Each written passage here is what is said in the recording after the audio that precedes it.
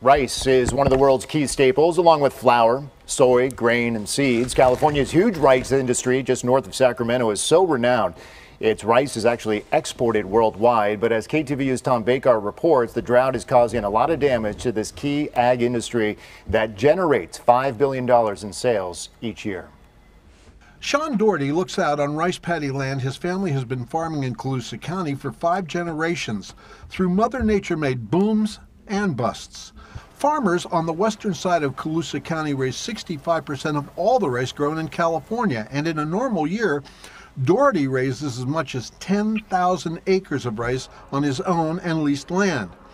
But in this, his 3rd season of hard drought, he will plant nowhere near those 10,000 acres. This year, I don't think we're 2,500 planted. The reason? Shasta Reservoir, the state's largest reservoir by far. It's so starved for water as the drought has progressed. Doherty's water allotment has been cut from 100% to 75% to now 18%. I've never planted this few rice fields in my entire career, in my dad's entire career. In all, 300,000 of a 500,000 plus prime acres of Colusa rice paddies lay fallow. They lie in various stages, from groomed soil for next year, but only if the rain comes. Most already lay untended, dormant paddies of weeds. For affected farmers, this represents $500 million in lost revenues. My crop insurance is allowing me to keep my crew, my full-time employees employed this year. Now, some critics say the problem here is that it's like trying to raise crops in the desert. Nothing could be further from the truth. The truth is this has always been an inland marsh. And when it starts raining again, it's going to be in. The West's historic and widespread drought is forecast to continue this winter. It's already shriveled California's Shasta Lake, a critical water supply, to just 1/3 of its capacity.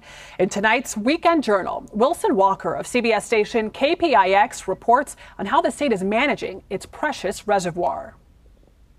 Gotcha. With a group photo for his parting guests, Harold Jones is winding down another weekend. Hope to see you guys again soon. And his 29th year running the Sugarloaf Cottages on Shasta Lake. Sure. All right. We've seen a lot of changes. We've seen the lake go up and we've seen the lake go down, and then we've seen it recover quickly. This time last year, The West's historic and widespread drought is forecast to continue this winter.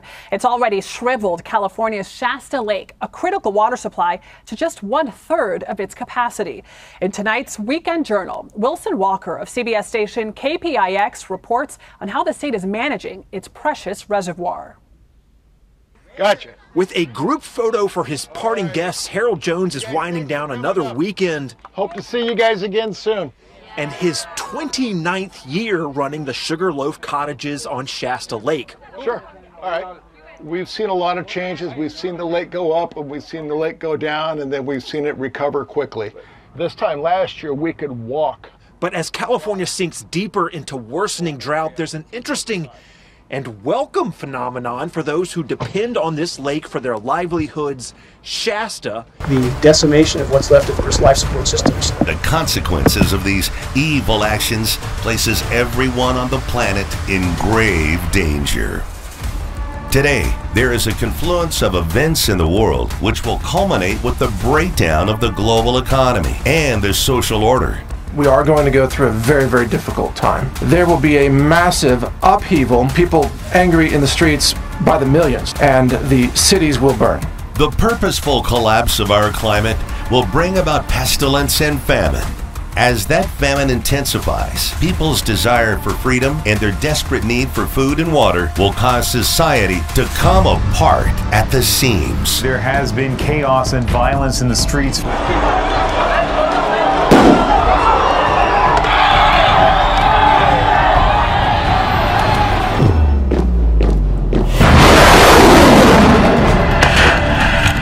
War is inevitable. With looming danger on every front, the world teeters on the edge, and society is at the breaking point.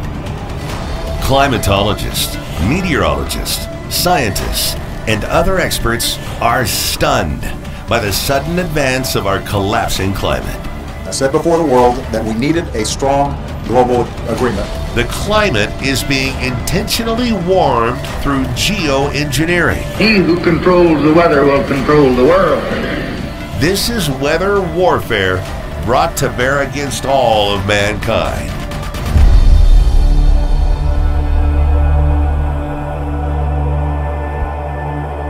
Shalawam. I want to give all praises, all honor, and all glory unto YAHAWAH BAHASHAM, YAHWASHI BAHASHAM, RAWCHAA QADASH. Double honors unto our apostles and elders of Great Millstone. SHALAWAAM, CHASAADYAM, Barakyam. Peace, mercy, and blessings unto all the hopeful elect out there, to the elders, the brotherhood, to the BAYATH, DAWADA, the house of David. The true name of the Heavenly Father is Yahawah, which means he exists, that he is to be. The true name of the Son is YAHWASHI, which means he is the deliverer, right? We are the Hebrew Israelites. Today we're being called by bywords such as Black, African American, Negro, Colored, Native American, Seminole, Indian, Latin, Hispanic. But we actually make up the lost 12 tribes of Israel. The so-called white men are not white, they're red. They are the Idumeans according to the Holy Bible, right? And this is an article from strangesounds.org. And as you can see in post-production, you know, Lord willing, I'm going to put some of these videos in, pretty much dealing with the drought that's happening in California. It's been going on for years now, okay, and it's going to lead to a very nasty famine, okay. It says California farmers last year lost an estimated 1.7 billion and followed thousands of acres of land as a result of the ongoing mega drought gripping the West. Collapse of the entire food system ahead. So there's going to be a complete food system collapse, man. An economic collapse. The dollar's going to collapse.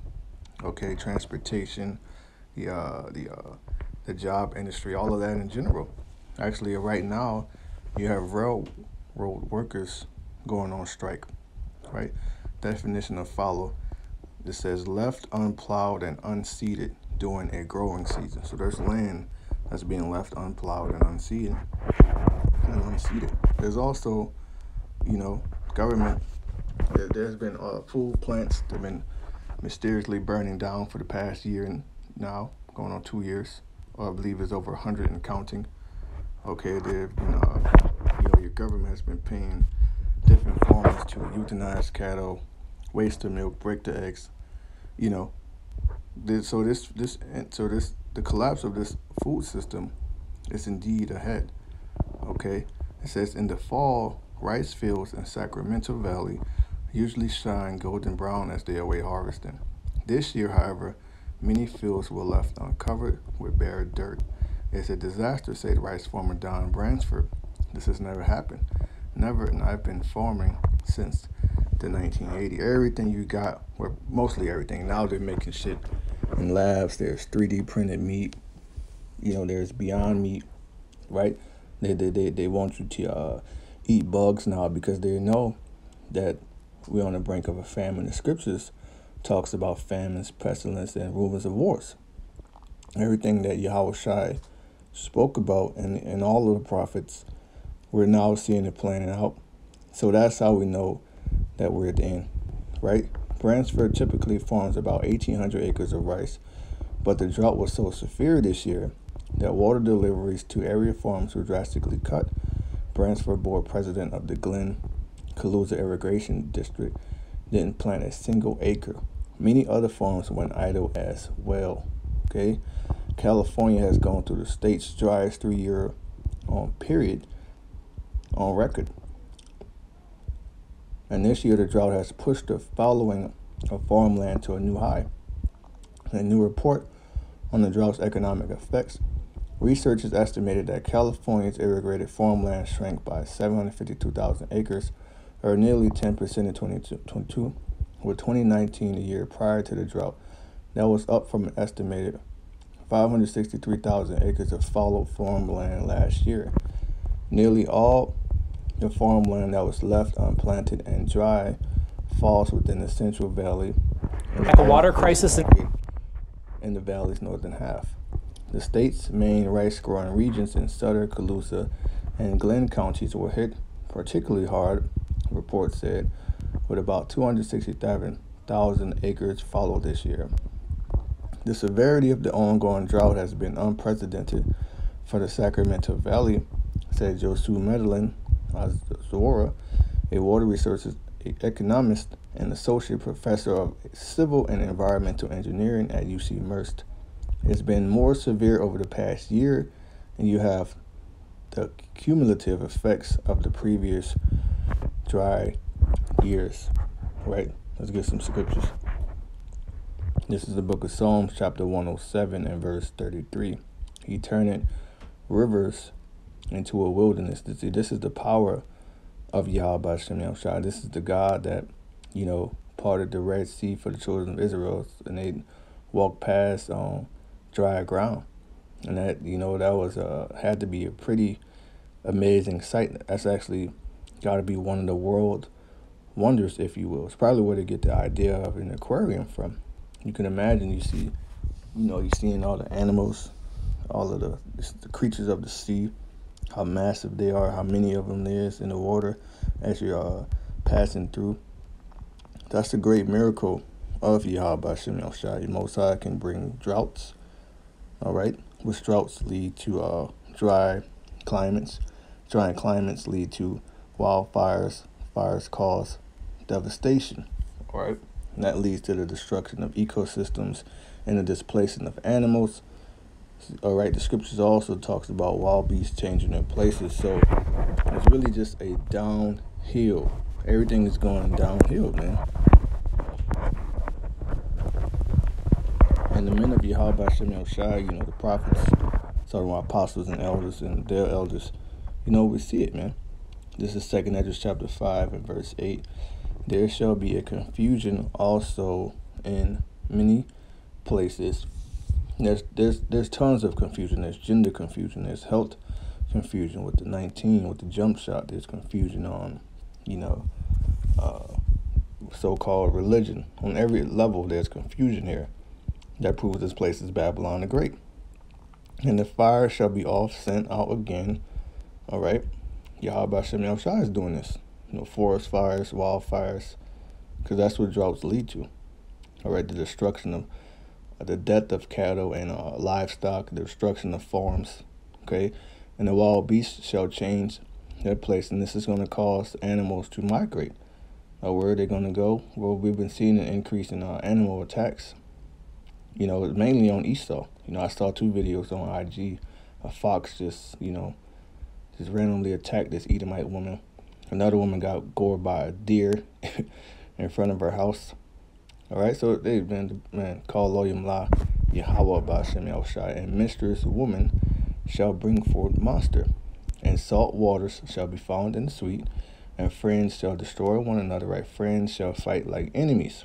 It says in another passage, but here it says friends shall destroy one another. Why? Because a man ain't gonna have no pity on this neighbor. Now, when you go into the Zondervan's Bible Dictionary, look up neighbor is one of your tribe or nation. Okay, so these heathens, you might live next to a Edomite. Guess what? That's not your neighbor. Your neighbor is a fellow Israelite. Okay, and all friends shall destroy one another. Then shall wit hide himself, and that's, you know, that's the famine of the word. And understanding withdraw itself into a secret chamber, and shall be sought of many and yet not found. Right, because you have to seek YAHAWAH BAHASHAM while he may be found. See, when these things start happening, and that's when people are going to get scared. They're going to start trying to get more spiritual prayer, and they're going to want answers. Okay, then shall unrighteous and incontinency be multiplied upon the earth. Right, back in Psalms, says he turneth rivers into a wilderness and water springs into dry ground, a fruitful land into barrenness. So this is the modern day Egypt, right? The ancient Egypt was a fruitful land, but the Lord rose up Joseph to give him the understanding of Pharaoh's dreams, and the understanding was this: they would have 7 years of plentifulness, fruitfulness in Egypt, and 7 years of barrenness and misery in Egypt, man. Okay, but that's what's coming to America: misery, barrenness, famine, drought, uproars of the people, food rides, okay, for the wickedness of them that dwell therein, because this is a very evil, wicked, sinful kingdom. All right. This is a pretty lengthy article. You know, I'm not going to read all of it. You know, I think, you know, you pretty much get the point. You know, YAHAWAH BAHASHAM is plaguing. You know, this is also affecting the cotton industry. America's cotton industry is struggling. It's causing tomato inflation. Okay, the Most High is working, man. So let's get some precepts. This is book of Jeremiah, chapter 50, verse 38. A drought is upon her waters, and they shall be dried up. Right, this place is drying up. The Mississippi River is drying up.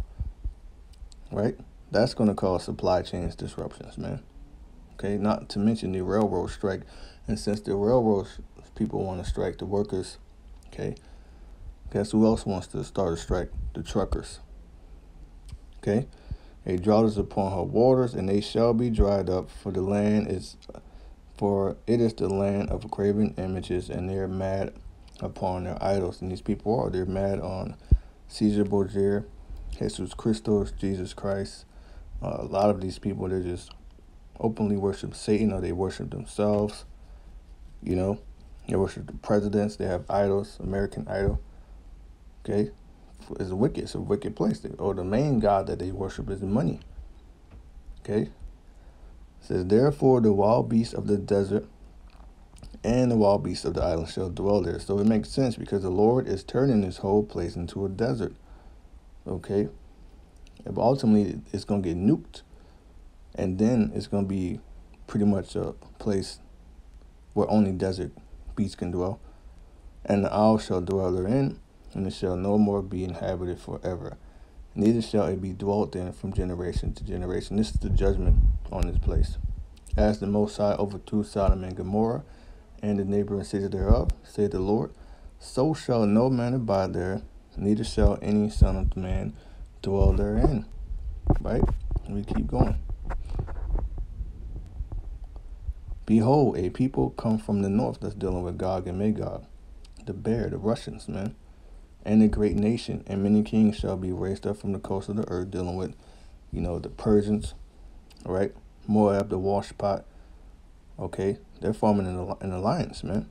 That's Ezekiel 38. Togarmah, Turkey. Okay, they shall hold the bow and the lance, nuclear capability. They are cruel.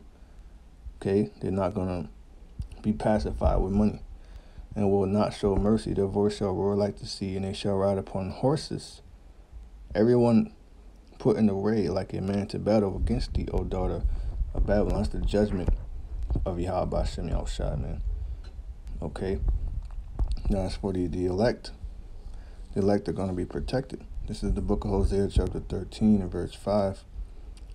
It says, I did know thee in the wilderness, in the land of the great drought. Right here in America, we're pretty much in the wilderness, man. Okay, but YAHAWAH BAHASHAM is still with us, making sure we get our daily bread, etc. According to their pasture, so were they filled. They were filled, and their hearts was exalted. Therefore, they have forgotten me. Okay, but the point I wanted to make was that the Lord was with us in ancient Egypt in the wilderness. Okay, he fed us. He made water come out the rock. So YAHAWAH BAHASHAM is going to perform miracles for his elect this time around in modern day Egypt. Okay, I believe it's in Isaiah. His water shall be sure.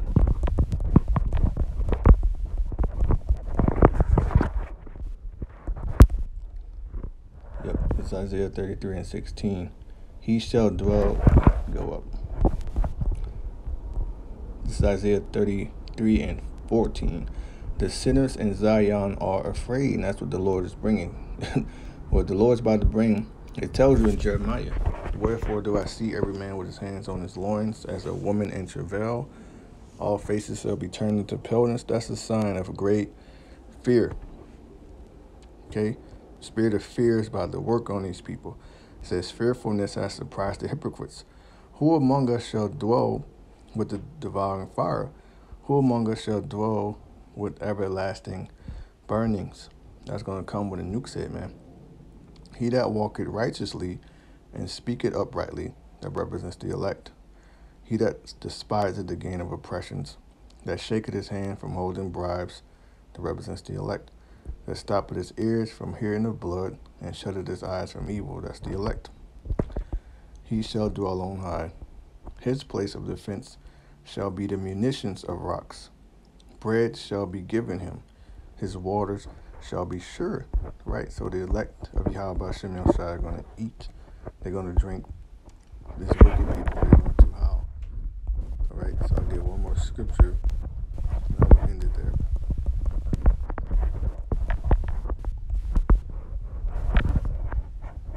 Second Esdras 15, verse 10. Behold, my people is a lad as a flock to the slaughter, and who leads a flock of sheep to the slaughter? The Judas go. Okay, there's a saying in the world, it be your own people. Well, there's false prophets and false leaders among our nation that are leaving the people astray concerning the Karagam over F-13, the MOTB, General Yohana concerning the jump shot, you know, the scamdemic thing. Okay, I will not suffer them now to dwell in the land of Egypt, right? The Lord, you know, our punishment is up, pretty much. Okay, but I will bring them with a mighty hand and stretched out arm, and that's the deliverance on the chariots, what the world will call UFOs, and smite Egypt with plagues as before, and will destroy all the land thereof. So YAHAWAH BAHASHAM is getting ready to, well, he's already smiting this place and destroying all of the land. Egypt shall mourn. These people are actually going to mourn. They're going to come to a point to where they're going to mourn because there's no food in the stores, nothing is coming to the supermarkets. Trucks ain't going to stop running. Trains going to stop running. Rivers are going to dry up, streams, lakes, right? So they're going to be in a state of mourning, all right? You're going to have people out there protesting and fighting for food, and the foundations of it shall be in the very foundation, okay? With the plague and the punishment that YAHAWAH BAHASHAM shall bring upon it. For the Lord to make this place barren and bring droughts and famine, that's the punishment. They that till the ground shall mourn, for the seed shall fail through the blasting in hell, and with fearful consolation, drought, fearful consolation, wildfires, death of cattle, you know, weird weather patterns. Woe to the world and to them that dwell therein, for the sword and their destruction draweth nigh. And that's Jacob's trouble, that's martial law, World War III, civil war, nuclear destruction. And one people shall stand up and fight against another, and swords in their hands, because it's going to get bloody. Okay? For there shall be sedition among men. People are going to get fed up. They're going to go against their government officials. They're not going to regard any commands from their government. And invading one another, they shall not regard their kings nor princes, and the course of their actions shall stand in their power. A man shall desire to go into a city and shall not be able. And that's, we could think about a lot of scenarios. You know, maybe the city's quarantined, right? Maybe there's checkpoints there. You can't get in without a certain pass or a certain rights device inside of you. Maybe the bridge is taken out. You don't have a boat, you know, to go across the water to reach it there. So there's tons of things, man. Travel is not going to be easy, you see. For because of their pride, the cities shall be troubled, the houses shall be destroyed, and men shall be afraid. Men going to be afraid. Okay? A man shall have no pity upon his neighbor, right? Then no pity. Don't care if you have a dog, a cat, you know, a family, right? But shall destroy the houses with the sword, meaning they're going to kick in their door and raid their homes and take everything and spoil their goods because of the lack of bread and great tribulation. So yeah, this is what's to come. You know, repent. The kingdom of heaven is surely is nigh, right? I want to give all praises, honor, and glory to YAHAWAH BAHASHAM, YAHAWASHI BAHASHAM, QADASH. Double honors unto our apostles and elders of Great Millstone. Shalom to the elect.